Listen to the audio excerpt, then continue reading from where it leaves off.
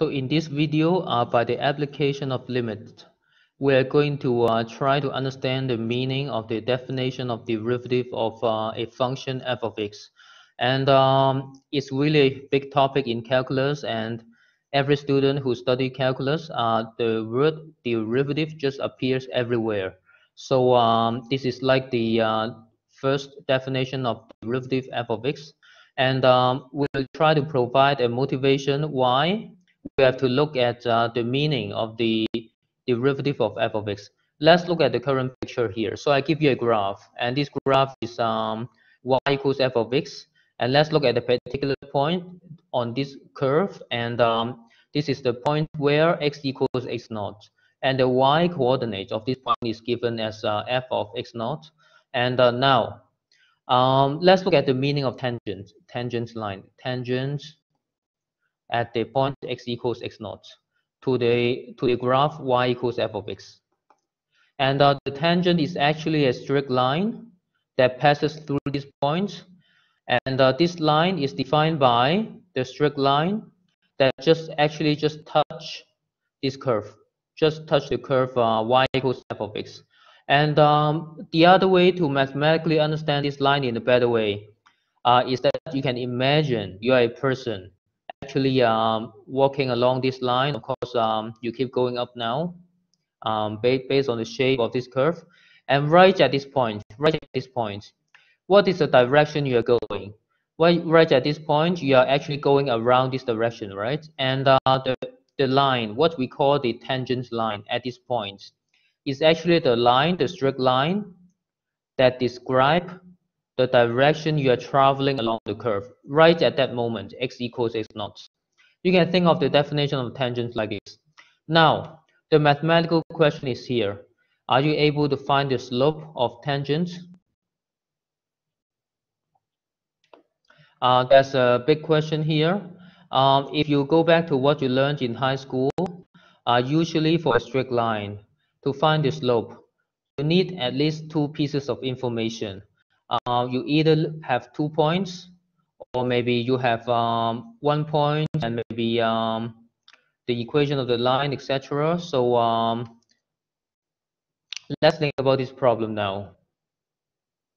What you have is this point, x naught, comma, f of x naught, right? And so let's think about it this way. You won't be able to find the slope of tangents because you don't have enough information now. Because now you have a straight line here, you have a straight line here. However, the only information you have is only 1 point. Obviously, you don't have the equation of this tangent line, it is not given. And the other thing is you only know 1 point on this line, which is not enough for you to find the slope of tangent, right? Now, to twist the problem a little bit, instead of directly finding the slope of tangent, we can try to do some approximations in some sense. You can imagine that now, please look at the picture below. You can imagine that you have a second point. The point is actually quite near to the original point x naught. It's quite near. Of course, now please see how I chose the red point x naught plus h.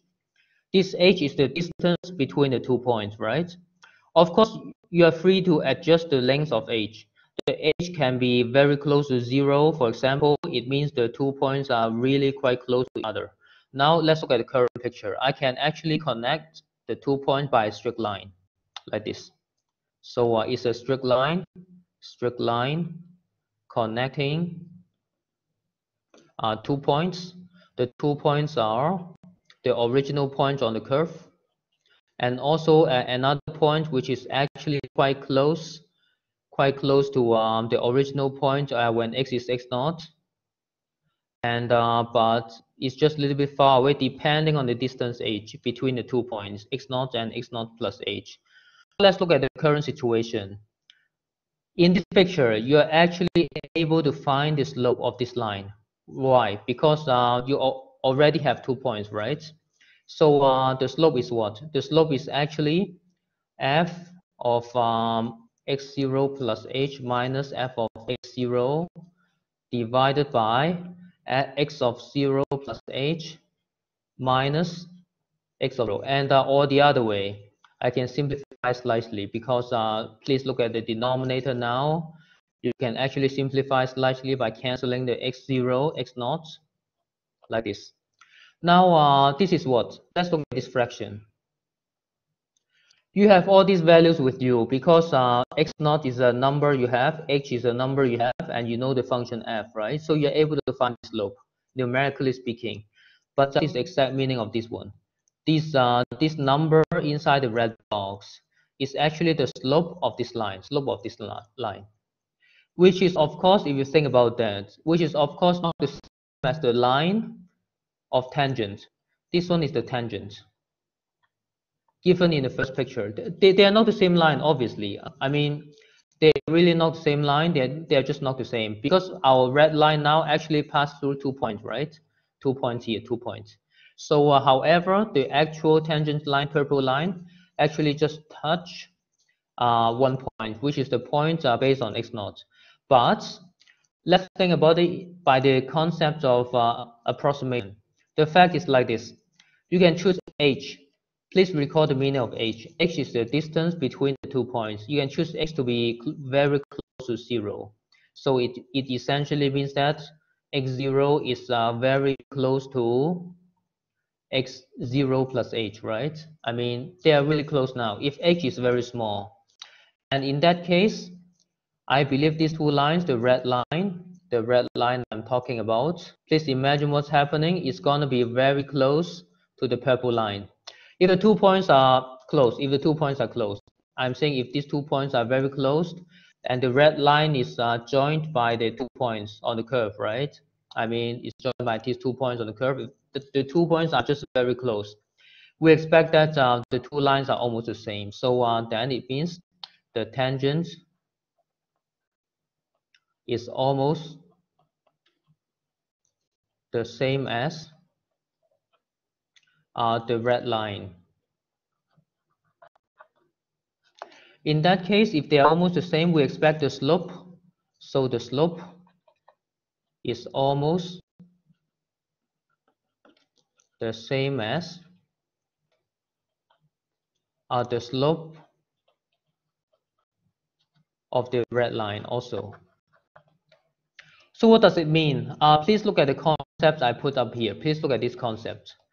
This concept basically means that the slopes are almost the same when h is very close to 0. So let's use a limit definition to explain it. Slope of tangent. If I choose limit, h goes to 0. And I think when h is very close to 0, the slope of tangent is very close to the slope of the red line. And we have mentioned above that the slope of the red line is this one. And this is at the point x equals x0 for this slope of tangent. Now, basically that's it. Please look at this formula. This formula actually means the slope of tangent at one point x equals x0 can be computed by finding the limit on the right-hand side. This limit means what? This limit is describing the slope of a straight line that connects the 2 points on the curve based on the first point x equals x0 and the second point x equals x0 h. When you connect these 2 points, look at the straight line. And this expression inside the bracket actually describe the slope of that particular line. If you just take h goes to 0, this line is just almost the same as the tangent line, and we expect that the slope should be almost the same. So it's really the approximation process, which is the core concept of the topic of limit. And now let me define the definition of derivative this way. So define f prime of x to be the derivative of f of x by this one. Limit h goes to 0, f of x plus h minus f of x divided by h. So why am I doing this definition? I'm using this definition based on the motivation how I find the slope of tangent. And finding slope of tangent is not that easy. From the beginning, I mentioned in this video that finding slope of tangent is not easy because you don't have enough information on the graph. You only have 1 point on the graph, which is not enough. For straight line, we usually need 2 points to get the slope. Anyway, by using the limit process, we expect that finding the limit on this right-hand side of this equation, we actually understand the slope of tangent at a particular point x equals x naught. And I, abstractly speaking, actually define something called derivative based on the definition, based on the motivation of the slope of tangent above. And in the topic of differentiation, there are many rules that usually you are going to learn in calculus course. And all these rules are helping you to find the derivative f prime of x.